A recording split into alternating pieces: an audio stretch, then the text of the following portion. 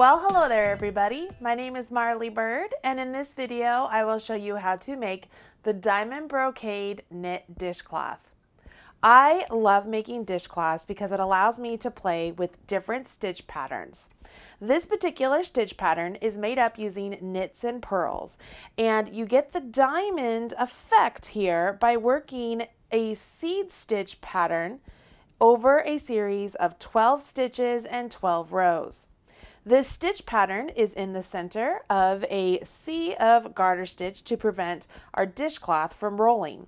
I've also added a nice applied I-cord right here to the end so that way I can hang up my dishcloth on my faucet. The full list of the materials for this dishcloth is available at marleybird.com, as well as the free pattern. I've put a link in the video description box right down there below. Simply click on the link that will take you to the pattern page. There you will find the materials, the pattern, as well as something very special. This is an extra bonus just for you. You want to know what it is?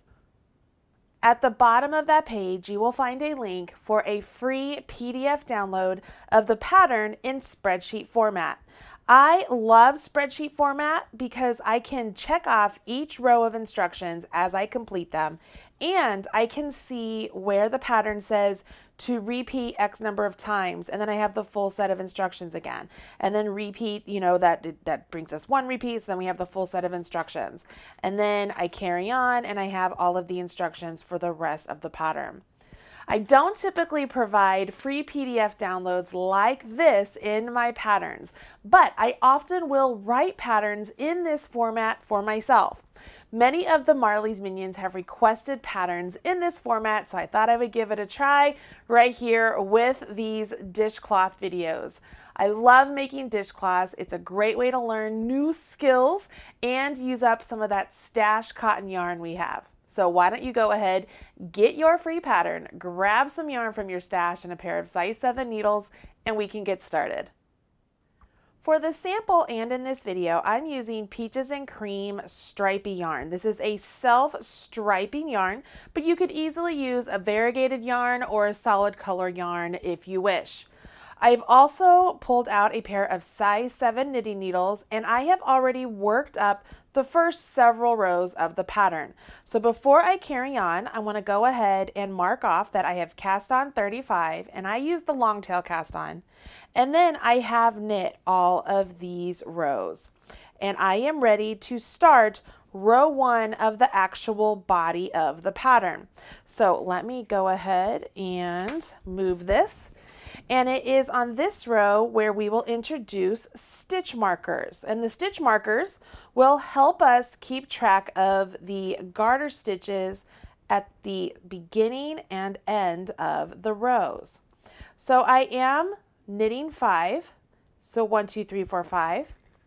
I will grab a stitch marker, place the stitch marker on my needle, and then I would carry on. And this is where there is a star in the pattern, and that means this is the repeat. So I knit 1, bring my yarn between my needles to the front, purl 1, bring my yarn between my needles to the back, knit 9,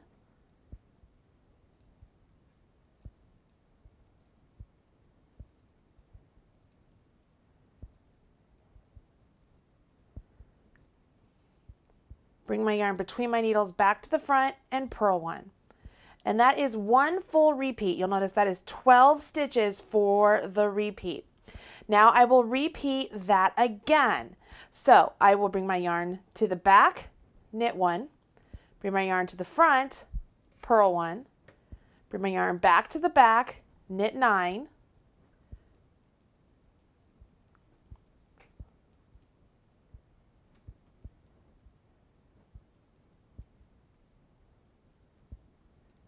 and then bring my yarn back to the front and purl 1. All right, so that is another repeat. Now I'm to my last 6 stitches. I will knit 1, place a marker, and then knit 5.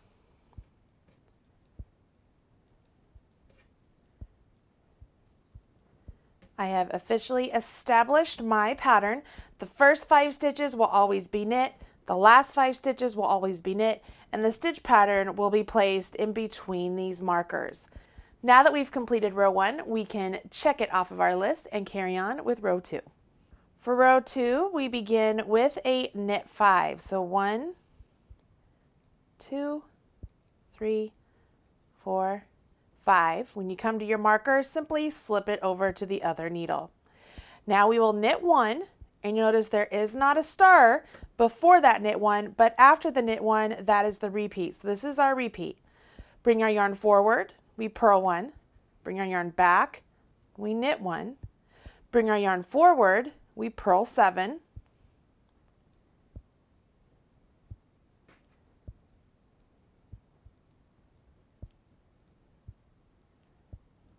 Bring our yarn back, you knit 1. Bring our yarn forward, we purl 1, back, we knit 1. And then it says repeat from star to the marker, and then we will continue from there. So we go back to the star, so we bring our yarn forward, we purl 1, bring our yarn back, we knit 1, bring our yarn forward, we purl 7,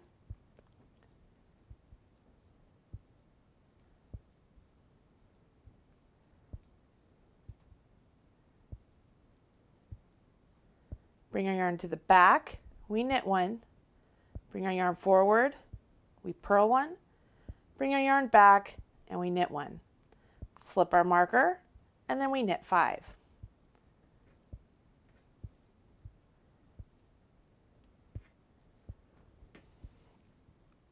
That's the end of row 2. You can now check off row 2 and continue on to row 3.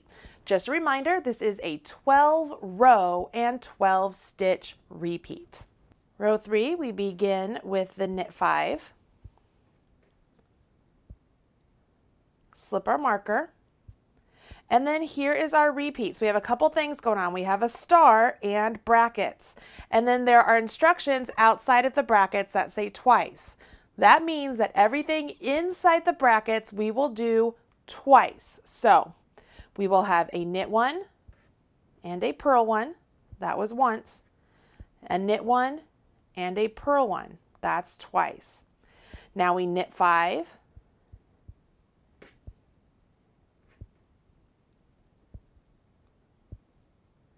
purl 1, knit 1, and purl 1. All right, so we would repeat that to 1 stitch before the marker. So we go back to the star, so we do knit 1, purl 1, that's once, knit 1, purl 1, that's twice, knit 5,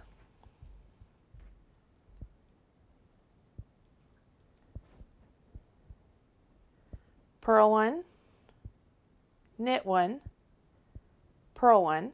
We're to 1 stitch before our marker, and we will knit that 1. Slip our marker, knit 5.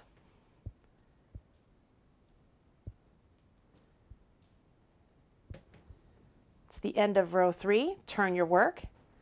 Make sure you tick off that row so you don't get off track, and begin row 4. Row 4 has us start off with knit 5, slip our marker, purl 1, and then now we have our repeat, which again is a set of brackets. So we have purl 1 and knit 1 inside the bracket, and that's 1. Purl 1, knit 1 inside the bracket, that's 2. Now we have purl 3, knit 1, purl 1, knit 1, purl 2. We will repeat that to the marker. Purl 1, knit 1, that was once, purl 1, knit 1, that was twice, purl 3, knit 1, purl 1, knit 1, purl 2. Slip our marker, knit 5.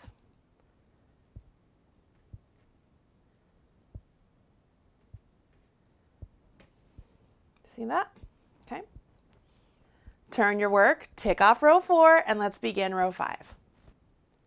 Once again, we begin with a knit 5, slip our marker, then we have our star right here at the start. So we knit 3, purl 1, we have a bracket again, and this time we will do it 3 times what's in the bracket. So we have a knit 1 and a purl 1, that's once, knit 1 and a purl 1, that's twice, knit 1 and a purl 1, that's 3 times. And we finish up with a knit 2. All right, let's do that again because we have to repeat it again from the star. So we go back to star, we knit 3, purl 1. This is our bracket. We do everything inside the bracket a total of 3 times. Knit 1, purl 1, that's once. Knit 1, purl 1, that's twice. Knit 1, purl 1, that's 3 times. And then knit 1 and knit 2. We're to our last stitch, we knit 1. Slip our marker, knit 5. Pretty easy, right? As long as you just, I mean, it's okay to say all of this out loud just like I am. I mean, literally, I do the exact same thing here at my house as I'm working on the swatches or the samples. I'll say it out loud, okay? Everything in the bracket 2 times, everything in the bracket 3 times. And I'll do like knit, purl 1, knit, purl 2, knit, purl 3. And then one of my kids inevitably will say knit, purl 4. And I'm like, no, that's not right. Anyways, okay, mark off row 5, turn your work, and let's move on to row 6. Row 6, I know you already know what we start with, but it is a knit 5 to the marker and slip our marker. Then we have a purl 1, and then this begins our repeat. We have purl 3, knit 1, and then we have a bracket. So we have purl 1, knit 1, that's once, purl 1, knit 1, that's twice, and that's all we're supposed to do at this time. And then we purl 4.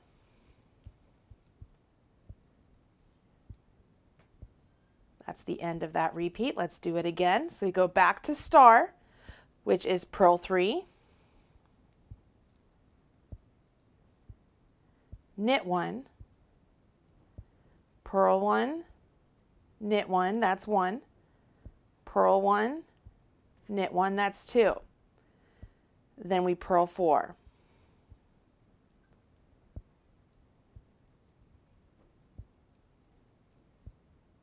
Slip your marker, knit 5.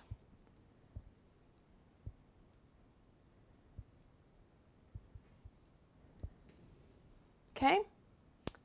That's the end of row 6. Mark off your little tick mark on the sheet and carry on to row 7. You guessed it, we start off with knit 5. Slip our marker, knit 5,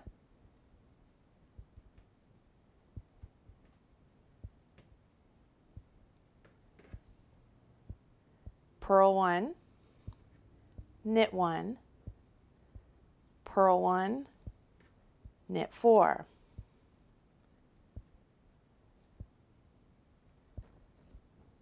Now we will repeat that down to 1 stitch before our marker. So go back to star, which is a knit 5,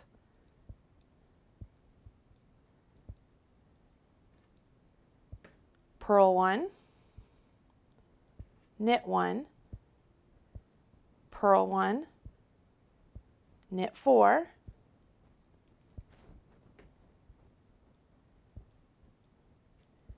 and the last stitch of the row, you knit 1. Slip your marker and knit 5.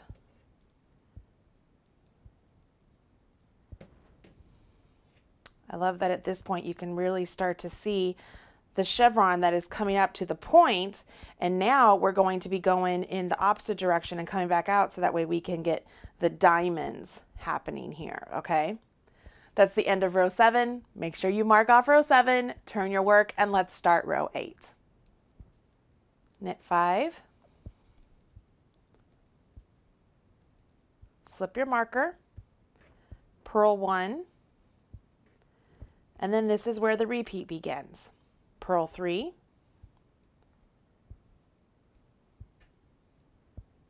knit 1,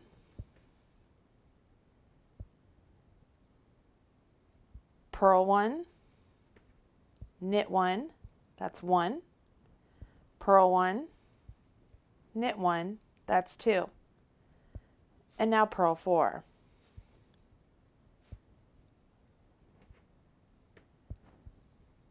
Okay, this is where we will go back now to star and repeat that.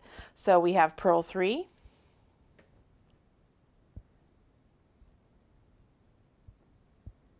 knit 1, purl 1, knit 1, that's 1, purl 1, knit 1, that's 2, purl 4,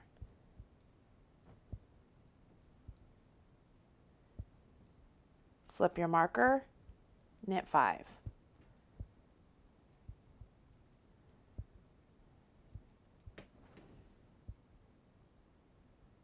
That's the end of row 8. Make sure you mark it off on your spreadsheet, turn your work, and let's go to row 9. We have our knit 5 here, and then slip our marker. We jump directly into our repeat, which is knit 3, purl 1,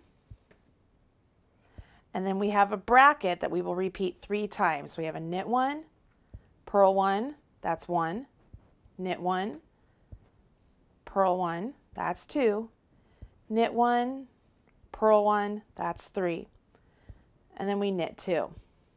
Whew. All right, let's do that again. So we have to repeat from start to the last stitch of the before the marker. So we have knit 3, purl 1, knit 1, purl 1, that's 1, knit 1, purl 1, that's 2, knit 1, purl 1, that's 3, and then knit 2. Last stitch before our marker, we knit 1. Slip our marker, knit 5.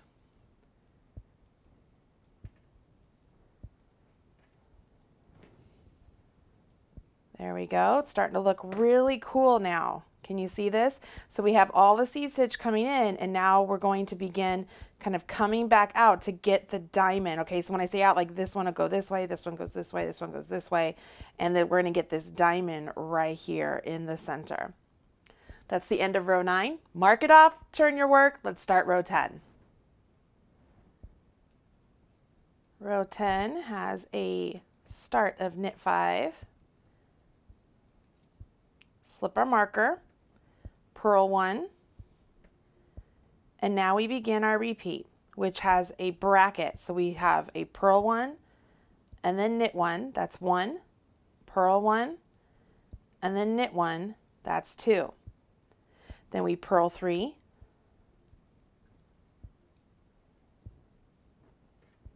knit 1, purl 1, knit 1, purl 2. Whew, that's a doozy. All right, so we're going to repeat that again. We go back to star, which is actually the bracket again. So we have purl 1, knit 1, that's 1, purl 1, knit 1, that's 2, purl 3, knit 1, purl 1, knit 1, purl 2. Slip your marker, knit the last 5.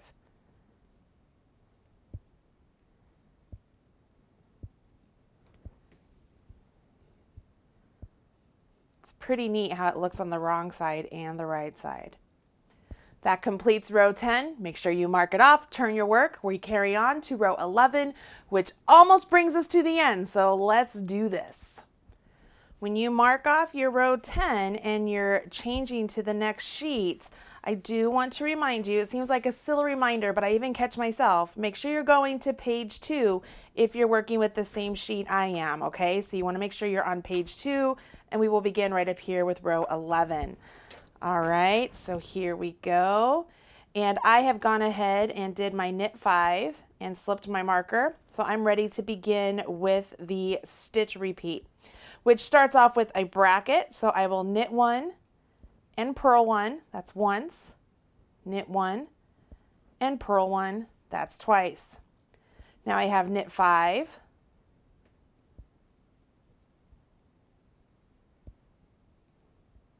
purl 1, knit 1,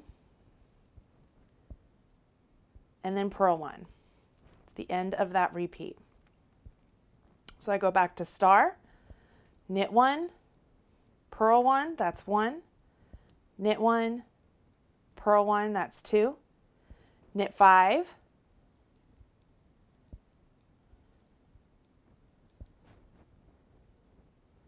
purl 1, knit 1, purl 1, and I'm right here to the last stitch before the marker, and I knit 1, slip my marker, knit 5.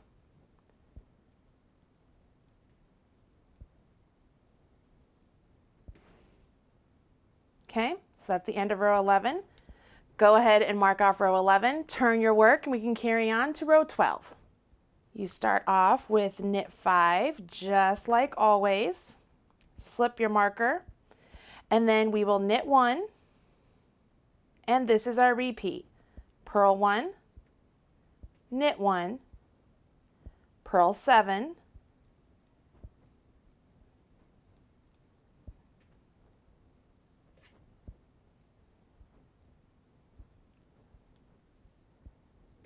knit 1, purl 1, knit 1. Go back to the star. So we purl 1, knit 1, purl 7,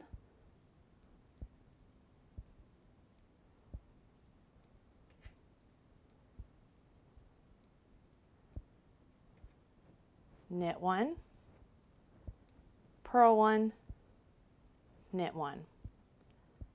Slip your marker, knit the last 5 stitches.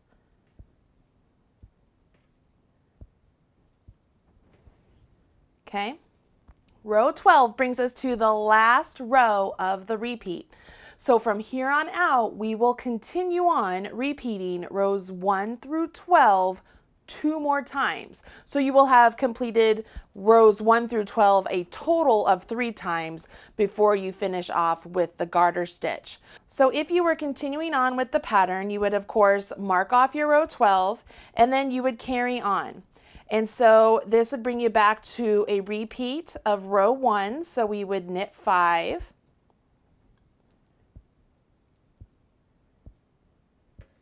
slip our marker, knit 1, purl 1, knit 9,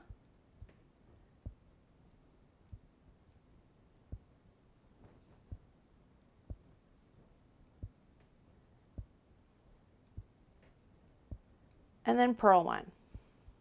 We go back to star, so we have knit 1, purl 1, knit 9,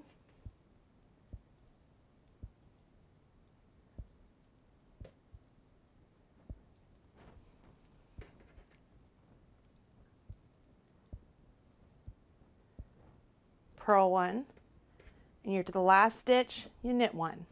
Slip your marker, and then knit to the end.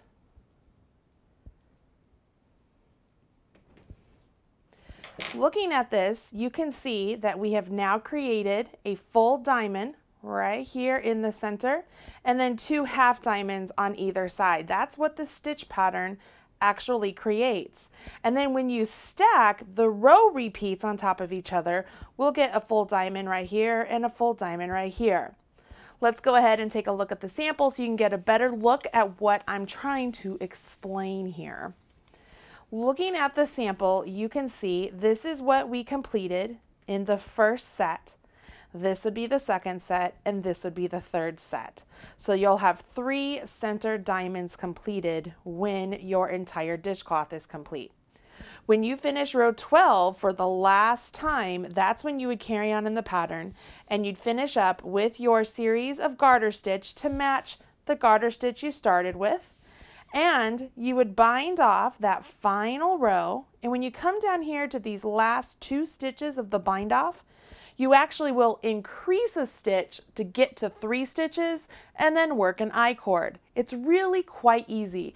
Let me show you how to do the bind off and then how to jump from the bind off to the I-cord. When it's time to bind off your pattern, you will bind off knitwise, just like any other bind off. And what I mean by that is you will knit 2 stitches so that you have 2 stitches on your right hand needle, and then have the back stitch jump up and over that front stitch and off. Make sure you do not tighten the stitch that's on your right hand needle remaining, and then knit the next stitch off your left hand needle, and then up and over. You might think to yourself, okay, I'm down to my last 2 stitches when you get to this point, and in reality, you have 3 stitches here. So you do have to knit 1 more stitch and have your stitch jump up and over that one, and now you're left with 2 stitches. You will knit front and back on this last stitch here, leaving you with 3 stitches on your needle. It's at this point you will begin doing the I-cord. So you'll take your left hand needle and going through the stitches as if to purl, slip them over to your left hand needle. This will make your yarn over here on that stitch on this side of your needle. That's what we want. But you will begin knitting the first stitch over here. So you will knit all 3 stitches. Slip those stitches back to your left hand needle. So slip them back over to the left hand needle. And then knit 3 stitches. Notice I did not turn my work.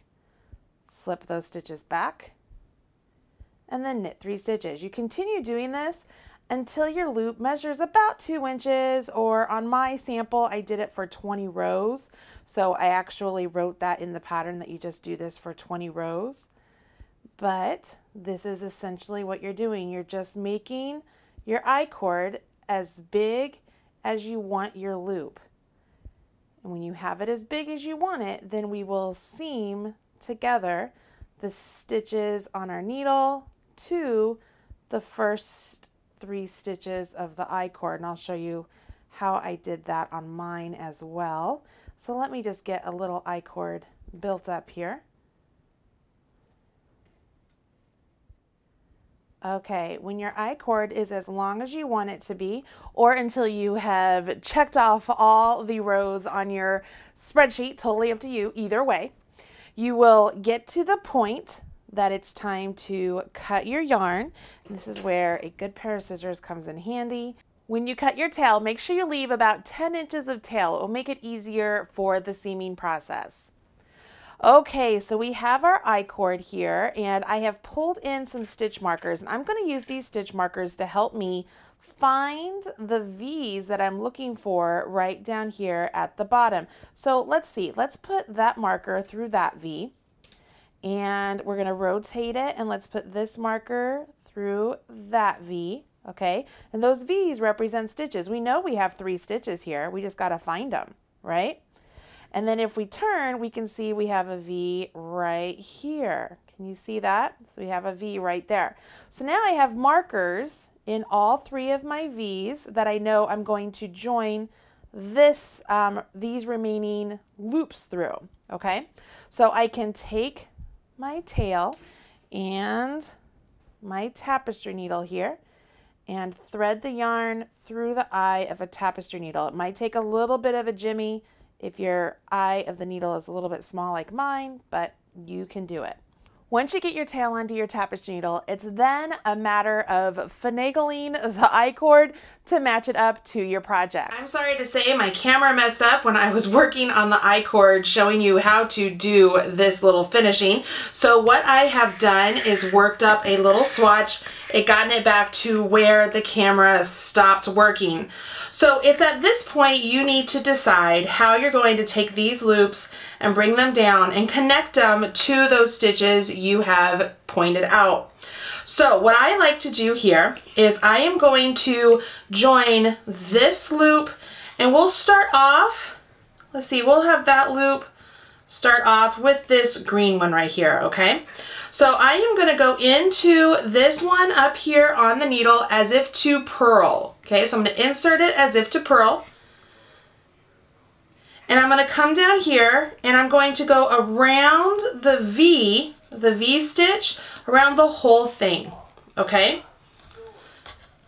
Here we go. I'm going to bring it around the whole thing and I'm going to give it a tug. So it's going to like pull it closed a little bit, okay? You see that? Now I'm going to come back up here to the first one on my needle and I'm going to go in as if to knit. And I will let that one go off of my needle. I'm going to go into this one as if to purl and leave it on. And I'm going to come down here to the next stitch, which would be this orange one, and I'm going to go through the orange one, okay? Come back up to the stitch on my needle, go in as if to knit, and I will take that off. I'm going to go into this stitch on my needle as if to purl, leave it on, come down here, we're going to go through the blue stitch now, I'm going to go through both of them,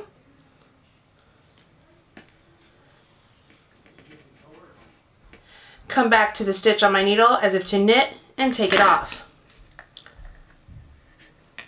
I can remove these markers. Once you have removed all of the markers, give your yarn a little bit of a tug and you can see that your I-cord join is seamed up pretty well with the stitches here at the beginning. This is the right side of my fabric. This is the wrong side. And what I can do here is with my yarn needle, still with my tail working through it, I can come through and just clean this up a little bit and at the same time weave in my tail. So I'm going to punch that through and kind of pull it, and I think that makes that look a little bit cleaner, but I do want to make sure I'm looking at the opposite side. And I have this sort of bump right here, so I'm just going to go through that bump and begin to weave in my tail.